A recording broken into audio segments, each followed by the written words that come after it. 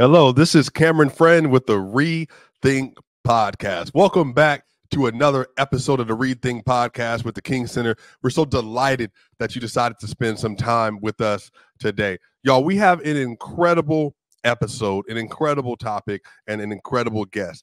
We're going to talk about women in leadership, a win-win for humanity. As you know, we've been going on this series of talking about things that are important for all of us to understand, issues and topics that we must simply grasp in order to be better and to build a true beloved community. The next generation of leadership is gearing up to lead humanity into the future. And as we move forward as a society, we are attempting to right the wrongs of the past and to set a love-centered course for a better future by empowering the women of our society. Women have long advocated for equal rights and the ability to use their skills and intellect in the same leadership capacities as men. But there have been numerous obstacles placed in their way to stymie these possibilities. Mrs. Coretta Scott King once said, "Women, if the soul of the nation is to be saved, I believe that you must become its soul." As the King Center's founder and architect of the King legacy, Mrs. Coretta Scott King embodied so much of what it means to be a leader in our world. And a part of her mission was helping other women to realize their own potential as well. Nonviolence is a way of life, and in order to embody a nonviolent mindset, we must commit ourselves to doing the work of justice and gender equity. In this episode, the King Center will highlight an increasingly influential woman leader in Atlanta and some of the great work she is doing in her own way. Tameka Rish is the SVP of Fan and Associate Experience for the Atlanta Falcons. Tameka Rish has an extensive work experience in sports marketing and corporate partnerships. Tameka started her career at UNC Athletic Business Office as the finance assistant. Tameka then worked as a student video assistant at the University of North Carolina at Chapel Hill. Tameka also served as a recruiting graduate assistant for the University of Georgia. Tameka then joined the Houston Texans as a customer service representative before briefly working as a PR assistant for Super Bowl 38. Tameka later became a sponsorship assistant with the Carolina Panthers. Tameka then joined the Octagon as a BMW account coordinator. Tameka joined the Atlanta Falcons in 2005 and held various roles, including manager of corporate partnerships, senior client services, and client services coordinators. Tameka also worked as the director of corporate partnerships for the team. Currently, Tameka is working with the AMB Sports and Entertainment as the senior vice president of fan and associate experience after previously holding the positions of vice president of game and event experience and vice president of corporate partnerships. Throughout her career, she's developed strong professional relationships with clients and agencies, managed staff, and oversaw the execution of various projects and events. Tameka Rish holds a certification from Stanford University Graduate School of Business in 2023.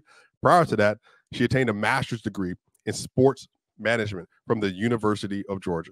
Tameka also earned a bachelor's degree in journalism from the University of North Carolina at Chapel Hill. Please welcome Tameka Rish. Thank you, Cameron. Such an honor to be here with you guys. Absolutely. Well, number one, thank you so much for joining us today and taking time out of your busy schedule. We obviously realize you have a lot of different things happening, a lot of things going on, and we are deeply appreciative of all the things that you are doing to make the world a better place and the amount of time that you're giving to creating a great experience for the fans, for corporate partners, and just helping people to understand a lot of the things that happen at the NFL level. So thank you so much for being here with us today. Awesome. Thank you. So, as we're talking about this conversation of women in leadership, there's still, unfortunately, a lot of things that are in the way of allowing for this to happen as it should.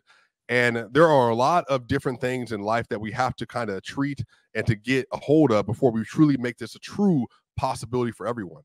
And as you remember your childhood, who were some of the women that you looked up to, and how did they inspire you to want to be a great leader in your own right? Yeah, so the first people that I knew as women in a working environment were the women in my family. So both of my grandmothers, but specifically my mom's mom. My mom's mom had 8 kids over a period of 16 years. She had 8 children. And I remember as a kid, her closing down. She was the dishwasher at a local restaurant. And so not only did she had 8 kids, she would work till, the restaurant closed, which would get her home 11, 12 o'clock at night. And just that work ethic that was exemplified was she was one of the hardest working people I knew. And that carried on to my mother. My mother worked in healthcare, which was, when I was a kid, she worked a lot of times, she'd work 7 12-hour shifts. And then it would be a rotation of 7 off. And just, I knew hard work as something that was not foreign to women. And so I saw that example early and often. And then I would say kind of my sheroes, these are going to be really weird and out of left field, probably from where I'm sitting today, but I was a big Jane Goodall fan. So if you remember Jane Goodall, like she lived by herself amongst the gorillas. And to me, that was like, the ability to just go and live in the woods in this environment was really something that I found courageous. I was fascinated with like Disney and the Animal Planet as a kid. The Animal Planet didn't come along until I was much older, but all of that was very inspiring. And so she was an early role model just from her independence. I wanted to be an astronaut early on. And so Sally Ride and the entire crew that was part of the Challenger is something that sticks with me forever. I was one of the kids that had the experience of seeing that live in first grade. And so I was coming along that at a time where there were really incredible women doing really incredible things. And to see that happening, I was a little kid during the 80s. You had Oprah was our biggest TV star. She was doing things that had never been done from a talk show standpoint. And it was a woman and a Black woman, like seeing people do things that people said they couldn't was, I guess, developmental during my childhood phase. And so I grew up with a lot of belief that I could do things that others thought that I couldn't. And, when you're a child and you're growing up in these environments, you're witnessing your family do this, you're seeing these great women leaders across the world that are, in their own way, doing these really great things. Did you feel like you had a special trait about you that made you feel like you could do these things or felt like you had the capacity for leadership? Like, was there something inside of you that was just hungry to be able to lead and to maybe even mold the world in your own way? Yeah.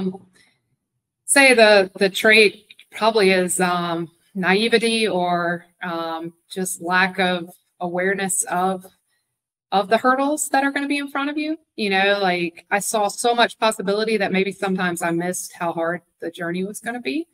And so I think that that was necessary in some of the paths that I took was that eternal optimism that I can, that belief. And I had an incredible support system. So I didn't come from an affluent family. It was a very modest upbringing, but I had an incredible amount of love surrounding me. And so the permission to fail, but the belief that, when I was 5, I said I was going to Hollywood. I haven't been to Hollywood. That's not on but I was going to the moon. I was going somewhere.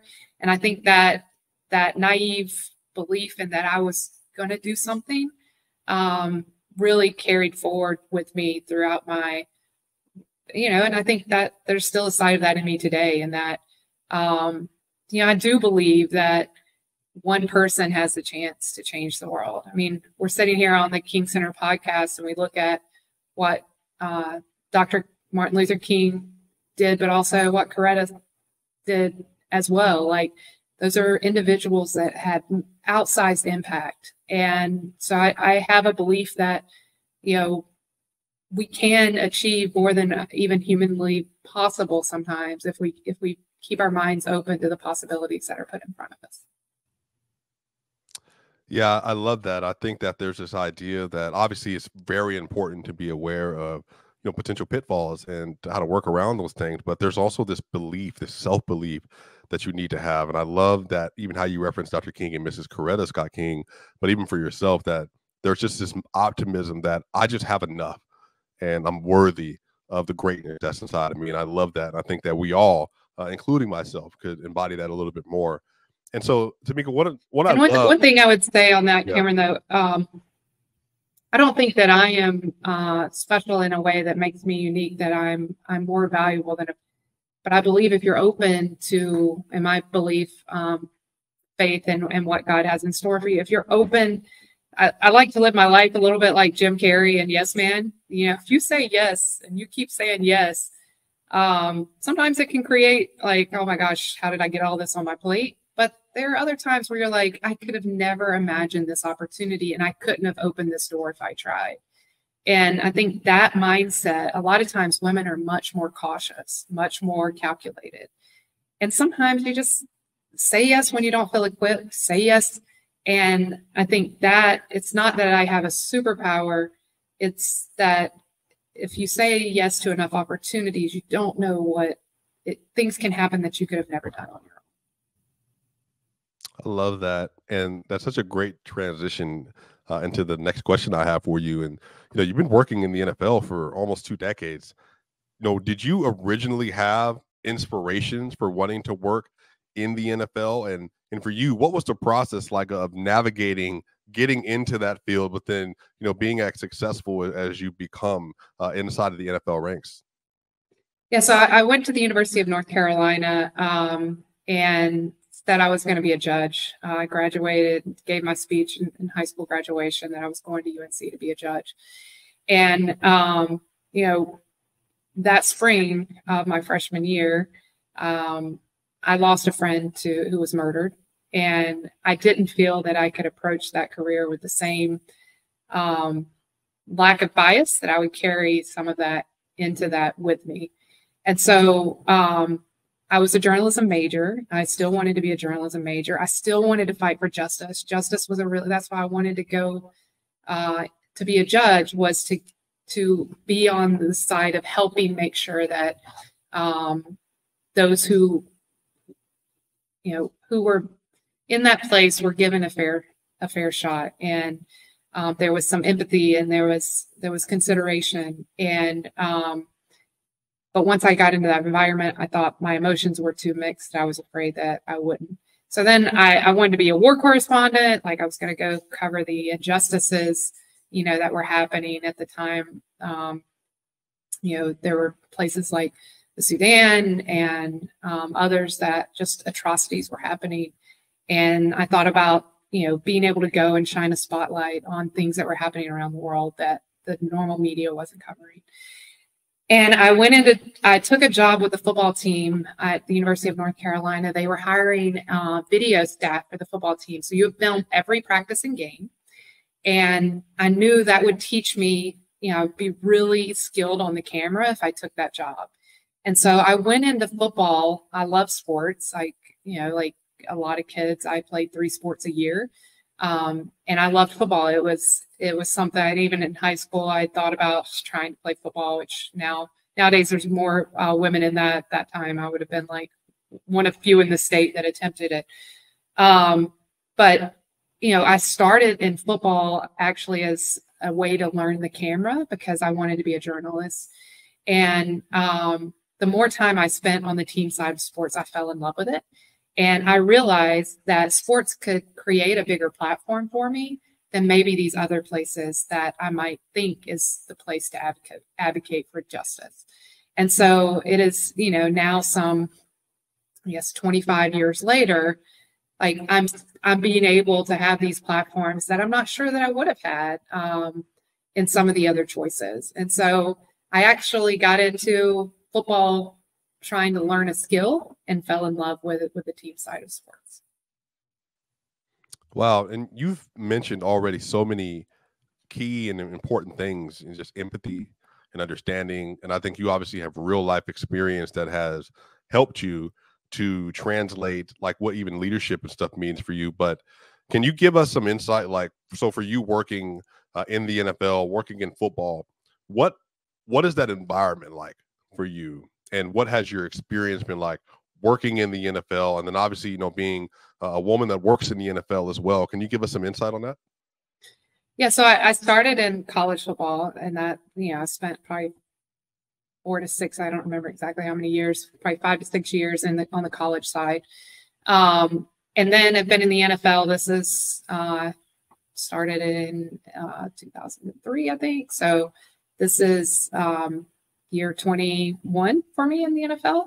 And so I've been in the NFL a long time, and it's changed a lot. Like when I came in, we were a very small business here at the Atlanta Falcons. Just the size of the staff was so small. And so there weren't that many women, but there were a handful. There just wasn't that many associates at all. And so there wasn't that many jobs that weren't tied directly to the field of play when I first started looking. That has changed drastically. Today in Mercedes-Benz Stadium where I'm doing the call from, we probably have 500 full-time associates working in this building alone. We have our headquarters in Flowery Branch. There's probably another, and I don't know exactly, at least 150 full-time associates working there, not inclusive of our players. And then we have Atlanta United over in Marietta. And again, that one probably has about 150 full-time associates, not inclusive of players working there.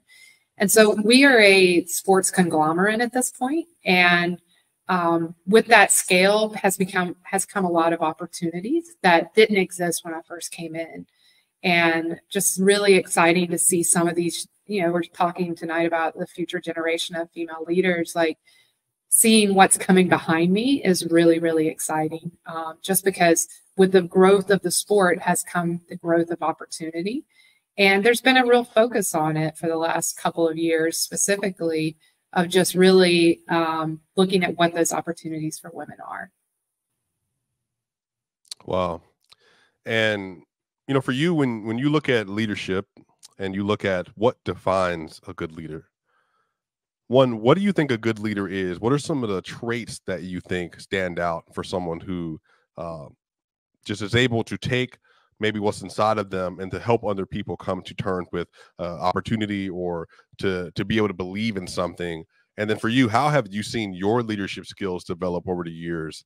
And what is the hardest part of the task of being a leader for you as well? Yes, I'm a big fan of Gallup's Strength Finder, and we use that on my team to kind of get to understand each person. And one of my top strengths is individualization.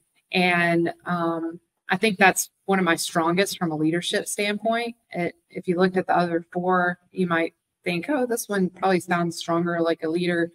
But for me, individualization is so important.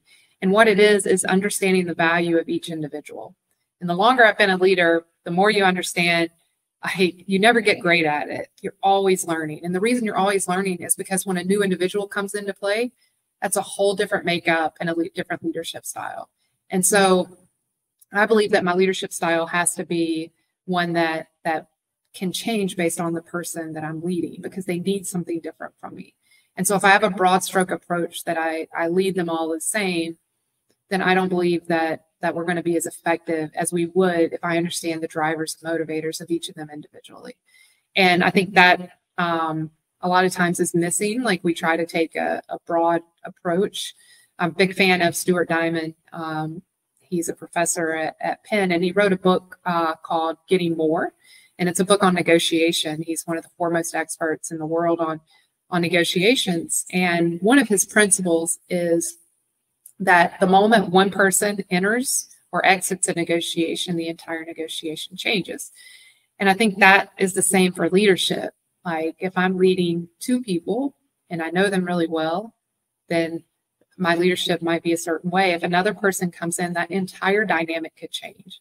You could have a person that is toxic in a worst case scenario enter, and then you have to change that. You could have a person that needs more hands-on coaching, and then that's going to impact something. You have a person that is just different from the other two, and you can't lead them all the same. So to me, that individualization and understanding the individuals that you are leading is really, really important. Wow. I love that. And, that really speaks to, even as the King Center, when we talk about nonviolence, is understanding that every situation is different. but how you approach it. That you want to have a core of other-centeredness and an idea that, like, I'm going to love this person through this situation well. And then when you're engaging with people, you want to do so in a humane way, but every community is different. And so how you do that always has to adjust based on how people best receive information and how they learn and what makes them feel like they're included in the process. So I absolutely love what you just said there. And for you, Tameka, when you think about your legacy as a leader, what mark do you want to leave?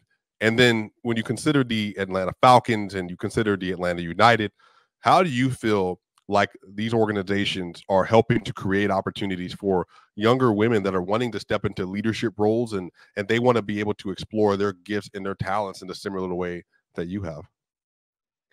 Yeah, I would say my legacy as a leader, if I'm an incredible leader, I should have incredible leaders behind me. I don't think I could retire at the end of my career and say I was an incredible leader and have formed no one who's out also leading incredibly. If I'm not, then I'm an incredible tactical worker. And so I think production is really important. We're all hired to do a job, and there's KPIs for all of us. And I think that is important. But for me, the growth and development of the people coming behind me is more important, because I believe if we're all functioning as a high functioning team, the other stuff will come easily. And really excited about the team that I have currently. I have 3 incredible directors that all, I believe, represent really well in their space. And I'm really proud to have a female leading as an executive director of our event days. And so she's the head of presentation for our event days. And there's not a lot of females in that space. And so I believe she's doing it at the top and competing with the best of the best. And so excited for that. And then hired just recently another young Black female to lead our fan experience team. And, she has grown from intern all the way to director here, and really, really excited to see her growth in that opportunity. And, I believe that in my career, there's been people that helped me with opportunities and then provided cover to make sure I didn't fail. And I think that's my role as a leader. We want to give those opportunities. We want to give stretch assignments, but then we have to, it's a little bit like a trapeze act. Like, you can do trapeze and be an incredible performer because you have that net below you. And so what's the worst that can happen? You get embarrassed a bit, but you don't die.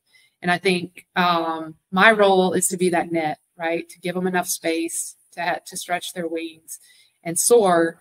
But at the end of the day, I make sure they don't fail. I love so much about what you're saying. And Tameka, I really appreciate this conversation, because I think this idea of transferring, what's inside of you, but also transferring leadership, you see it as a responsibility. And in terms of catering to the next generation, providing a safe place for them, as you talk about, giving them a net to fall into in case they need it, but give them space to grow. And I feel like, as somebody who is trying in my own right to develop and to become, a better leader and a more holistic leader and to impact more people, it's, how do I create that next generation behind me as I'm learning, that I'm teaching, and then I'm creating these really safe experiences for people in the process. And I think that's such a good lesson for us to learn.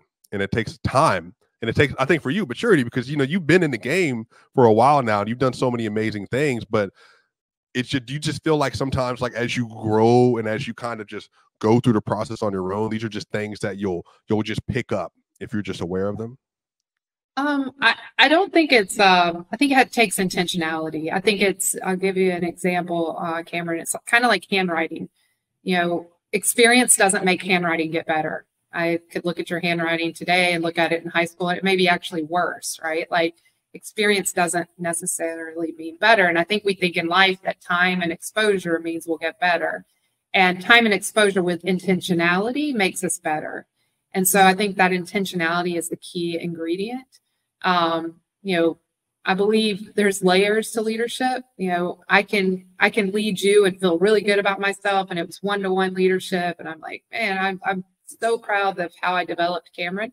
And then, like, if you have to lead someone behind you, to me, that's a little bit like if you're at Dave & Buster's and you go put your quarter in the machine and you could pick up a stuffed animal, right? Like you have the skill to pick up a teddy bear, but then you have to use that metal claw to pick up the teddy bear. And to me, that's layered leadership. Like it's really easy for me to teach Cameron something, but for me to be able to teach Cameron in a way that Cameron can teach 3 more people below him is really where leadership gets challenging. And I think that is the space that when you like, you get to the point where you're like, oh, I led my first team and like they're clicking on all cylinders. And then when you get that layered leadership, sometimes you start questioning yourself again. You're like, well, I thought I was doing great. And then this happened. And so just understanding you never get to a point where you stop learning. Wow. Yeah, that's powerful.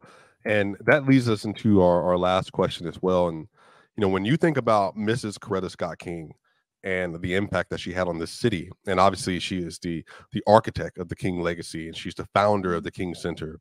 What are some of the things that come to mind when you think about Mrs. Coretta Scott King?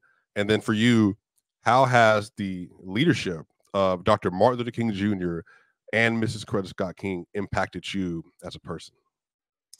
Yeah, so I Mrs. Coretta Scott King is the epitome of what happens with a lot of incredible women. She did so much behind the scenes for someone else to get the glory. And I think that selflessness, there's not the movement would not have been the movement without her fingerprints on it, but her fingerprints aren't celebrated. She fought for an established holiday to celebrate her husband, which is incredibly selfless. And I think that is what a lot of women leaders bring to the table. One of my favorite books is, The Chaos Our Community, and just looking through the things that he predicted would happen and we're sitting in today. And it feels in a lot of ways we chose chaos over community. And sometimes when we're debating things, we're debating housing or we're debating things, I'm like, there is a blueprint written. If you guys would just read it and be open to it, there's understanding that, it's a little bit of fortune telling. And I think there's so much brilliance in all of his writings, but for me, that book of what he explained was so important and could have saved us from a lot of the heartache that we're trying to undo today. And so for me, their work and what they sacrifice for is now our burden to try to carry out and live. And that's where my passion lies. Well, Tameka, this has been an incredible interview, and I truly appreciate, and on behalf of Dr. Bernice A. King, CEO of the King Center, appreciate the time and the effort that you have put in to this conversation, but even the work that you're doing, could obviously the impact goes beyond, just the organization and goes beyond the city of Atlanta, but the things you're doing are impacting generations to come of leaders, especially women who are trying to make their own way in the world. And I think, we are deeply appreciative of that. And I think your insight today has been invaluable. And I think what you've been able to offer, and there's so much more I know you could get into, but truly just want to extend our humble thanks and grace to you for everything that you've done. Cameron, thank you for having me. I have to extend a thank you to Dr. Bernice A. King on just what she's doing for women and how she's representing as a female leader in this space, and the pressure that is being put on her to be a voice of reason in so many difficult conversations. And, there's so many incredible women at the King Center that are doing incredible work during this Women's History Month, but year round, from Vanetta to just all of the staff there, and just really appreciate the voice of reason that they bring intelligently to conversations. And I thank you to all the women of the original movement. I don't think they get celebrated enough. And so really honored to be a part of this conversation, and would love to do more to celebrate the women who've paved the way for us to be having this conversation today. Yeah. Well, y'all, that's the King Center. That's what we do. This is the kind of conversation that we have. If you want to be a part of what the King Center is doing, you can find us on our website at thekingcenter.org. You can find us on YouTube at the King Center, find our YouTube page, the King Center Institute. If you want to get more involved in nonviolence, you want to embrace nonviolence as a way of life, and you want to help build the beloved community, build a more humane, just, peaceful, and equitable world right where you are, join us at the King Center Institute and learn how nonviolence can be used in your life to impact your community and make it even better. Y'all, this is Cameron Friend. This is the ReThink Podcast with the King Center, and we will see you on the other side. Nonviolence is the answer to the crucial political and moral questions of our time. The need for man to overcome oppression and violence without resorting to violence and oppression. Man must evolve for all human conflict a method which rejects revenge, aggression, and retaliation. The foundation of such a method is love. Dr. Martin Luther King Jr. changed the world when he demonstrated what could be achieved through nonviolence. Now, you can learn how to live and practice this philosophy yourself through Nonviolence 365 Online, an innovative digital experience developed by the Martin Luther King Jr. Center for Nonviolent Social Change. Nonviolence 365 Online features extensive video interviews with real nonviolence practitioners, including the King Center CEO Dr. Bernice A. King, King Center certified instructors and trainers, and veterans of the civil rights movement. Explorations of the historic campaigns that helped Dr. King forge his philosophy. Immersive, annotated reading experiences that enhance Dr. King's most influential writings on nonviolence. Custom activities, including quizzes and interactive scenarios to help you practice along the way. Real-world exercises to help you start applying nonviolence in your daily life. Nonviolence 365 is a love-centered way of thinking, speaking, engaging, and acting that leads to personal, cultural, and societal transformation. It isn't just a concept for philosophers or political leaders. Nonviolence 365 is a powerful, practical approach to dealing with conflict and dismantling injustice. Whether it's in your personal life, in your school or workplace, your local community, or a national movement. Dr. King, Mrs. Coretta Scott King, and many others sought to create the beloved community, a society built on global cooperation and equity. This wasn't a lofty utopian dream. It's a realistic and achievable goal because each and every one of us has the power to make it happen by committing to nonviolence as a way of life. Take the first step today with Nonviolence 365.